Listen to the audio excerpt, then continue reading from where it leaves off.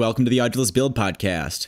Today we're going to talk about how to make a versatile acid baseline sequencer with emphasis control and pattern queuing using several linked 8-step sequencers. First things first, you'll need a camera connector to attach your iOS device to the Expert Sleeper's ES-8 DC-coupled audio interface. We'll use Audulus's two audio outputs to send a sequenced triple detuned oscillator base to an analog filter on one channel, and on the other channel, we'll send a clock signal to trigger an envelope used to modulate the filter's cutoff.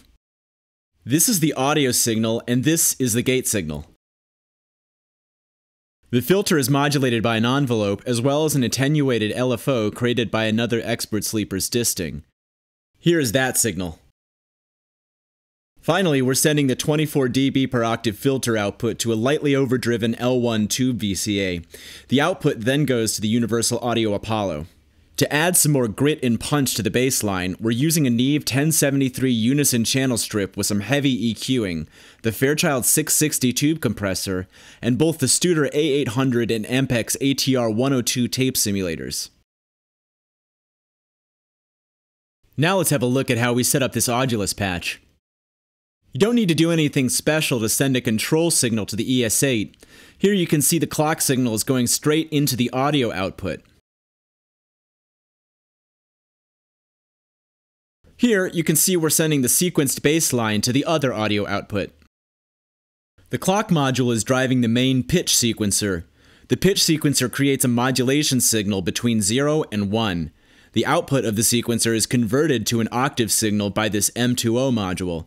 The octave signal is then quantized with this module and sent to the octave input of the oscillator.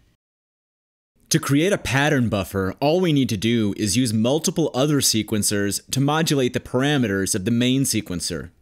One sequencer is modulating the value of step 8 of the pitch sequencer, while another sequencer is modulating the plus parameter of the M2O module, which shifts the entire sequence up and down the scale. As you'll hear later, I dialed this into a 12-bar pentatonic blues progression. This bank of sequencers at the bottom are modulating the gate height as it enters the oscillator's volume envelope. Doing this allows us to add dynamic emphasis just like a real TB303 sequencer. The emphasis sequencer is set to a maximum of 5 steps, which adds an extra layer of evolving syncopation as the emphasis phases in and out with the main sequencer's 8 steps. The incoming clock signal is multiplied by the modulation signal created by the emphasis sequencer, which varies the height of the gate as it enters the envelope. You can think of each step as a sequential volume control. If you wanted to skip a step, you would simply turn the step all the way down. To create some movement in the patch, we've added several LFOs to modulate various parameters. Each LFO creates a modulation signal that is translated by an M2M module, which can shrink and offset the range of an LFO. Adding subtle movement like this to your patch can break up an otherwise monotonous sequence. Finally, to simulate the TB303's tie function, we've added one more set of sequencers to modulate the slew or glide control on the quantizer. Now that we know how the whole patch works, let's have a listen.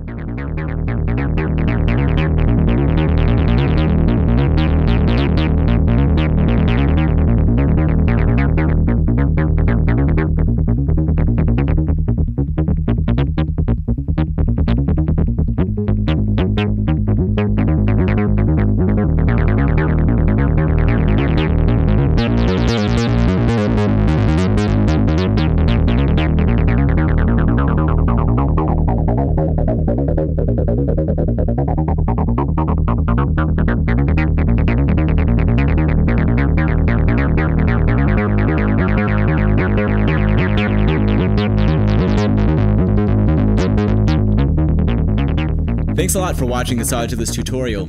Please take some time to rate and review us in the Apple iOS and Mac stores. All your 5-star ratings and good comments really help us out. If you have any questions or requests for a future episode of the Audulus Build Podcast, email me directly at mark@audulus.com or right below in the comments. Also, make sure you join us in the forum where you can download this patch for yourself. Link in the description. If you don't already have an Expert Sleeper's ES-8 audio interface, buy one through Century Sound Labs on reverb.com and you'll receive a free copy of Audulus on the platform of your choosing. Link also in the description. Finally, make sure you follow us on Facebook, Twitter, and Instagram @Audulus. Thanks again, and see you next time.